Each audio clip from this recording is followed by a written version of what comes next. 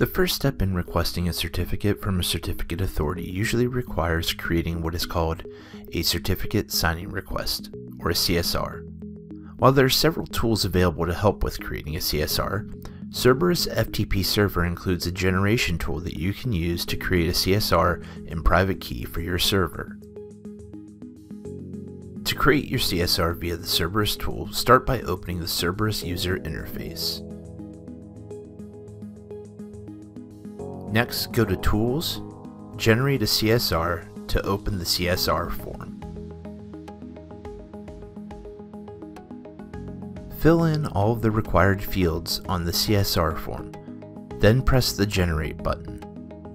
Specify a directory to save the private key and certificate signing request files using the Browse for Folder dialog that appears. Make sure you save both the private key and the CSR file. You will need both of these files. You will upload the CSR to your chosen certificate authority.